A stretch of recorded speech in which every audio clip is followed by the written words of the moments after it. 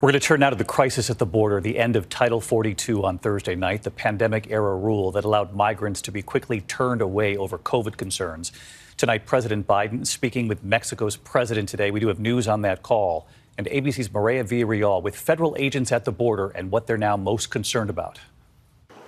Tonight, ICE agents going tent to tent, forcing migrants in El Paso to pack up and get processed now or risk deportation.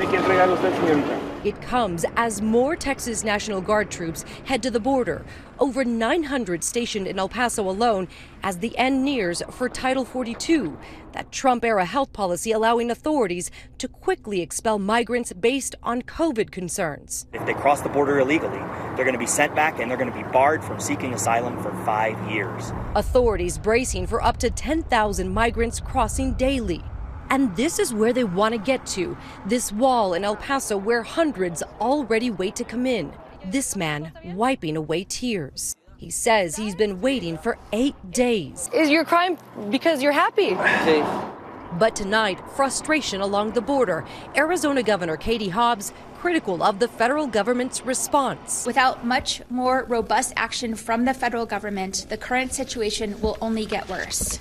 And now Chicago and New York State declaring states of emergency. New York's Governor Kathy Hochul saying, quote, a disaster is imminent.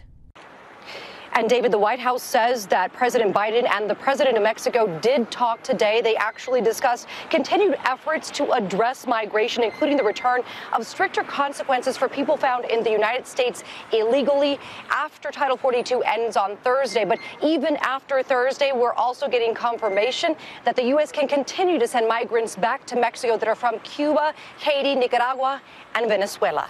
David? Mireya Villarreal there in El Paso for us tonight. Mireya, thank you. Hi, everyone. George Stephanopoulos here. Thanks for checking out the ABC News YouTube channel. If you'd like to get more videos, show highlights, and watch live event coverage, click on the right over here to subscribe to our channel. And don't forget to download the ABC News app for breaking news alerts. Thanks for watching.